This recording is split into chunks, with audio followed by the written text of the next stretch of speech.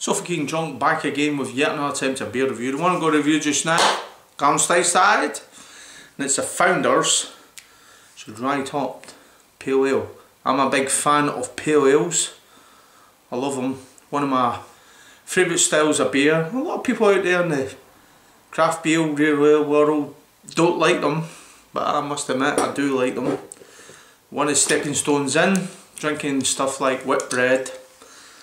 The Big Whitbread pale ale is one of my stepping stones into drinking kind of darker beers. So I have got a little soft spot for them, so here we go. Open this up. Picked this up in the Cave in Glasgow. Great Western Road if anyone's interested, that lives in Glasgow. If you're dabbling with your craft beers, you don't know what to get. Cave, Hippo, over the West End. Hippo, Queen Margaret Drive, Cave, Great Western Road. I don't know why I give these guys shout outs in my videos, because I don't get any free beer from them, but then again I want to educate people on beer. 2013 Great British Beer Festival glass, my wee thirds glass that I bought. Absolutely fantastic trip. So anyway, that's another story. Watch the video. So here we go, the pale ale got in. A little bit for the nose. Nice and clean. Crisp kind of looking colour. It's like almost lager-esque about it. Again for the nose, see what we can come up with. Very hoppy. Very clean smelling taste. How can you smell a taste? But you know what I mean. Clean smell. A little bit of grapefruit. Piney, floral. It smells like a nice little beer. 5.4. It's in a small bottle. So could you session on it? I think you could. Aye. So anyway, Sofa King Drunk drinking a Founders dry topped IPA. Slanjiva.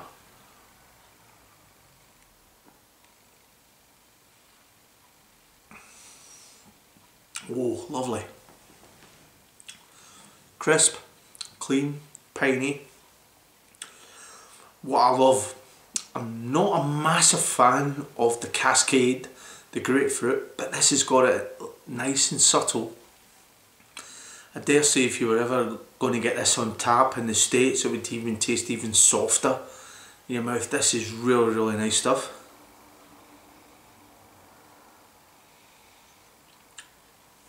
Come back now, you've got a nice piney aftertaste. If anyone has tried Williams Brothers Albert Ale, you'll know what I'm talking about. Nice piney freshness that comes back in the afterburn. That's beautiful. Nice solid beer this.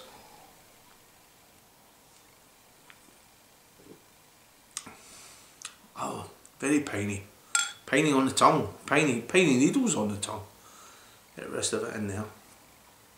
5.4. Doesn't really taste like that at all. I know it's like a 5.4.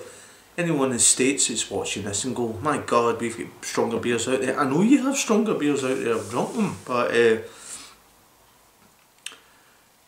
still a hefty wee beer. If you were to buy a dozen of them, depending on your age, you wouldn't drink a dozen of them. If you were quite slightly long on the tooth like myself, you'd feel the hit.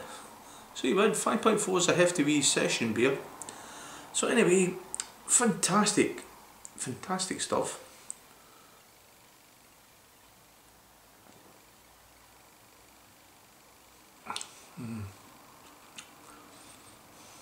A bit of soft lemon in there as well, which is just keeping that grapefruit down. Not a massive Cascade fan.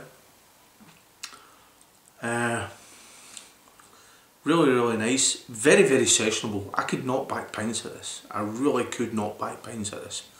This would be nice. Unfortunately, likelihood of me, unless I've touched down in US soil, are getting pints of this. Be interesting that anybody watches this review of the Founders dry topped IPA. I'd be interested to see, do any of you guys actually get this in draft and you can drink it in pints?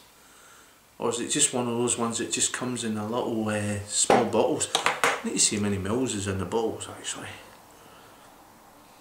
355 mils in the bottles. Lovely little artwork on it as well.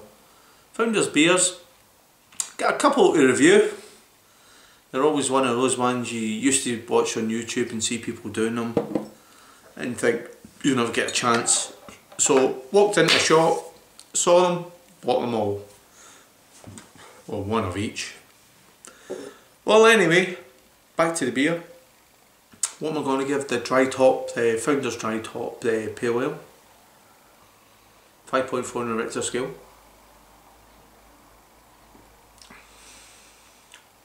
I'm going to give that a solid 8 out of 10. Now, I'm a sucker for pale ales, as I said at the start of this video. But a lot of people out there will just say, talking rubbish, whatever. Well, at the end of the day, it's my personal opinion. So if you've tried it, you didn't like it, I'd be interested to know why you didn't like it, and if there's something better out there, educate me. Because it's craft beers, real ales, the beer journey continues for everybody. Like so, you start off, everyone's got a favourite beer, then suddenly someone gives you something else to try. You want to try something else, and you want to try something else. The branches of the trees keep growing. So that's what I give it. So anyway, this is So Fucking Drunk, another beer review. If you've had it, give us a shout. If you liked the video, subscribe. If not, thanks for sticking along to the end of it. And maybe I will see you in another beer review. Ciao for now.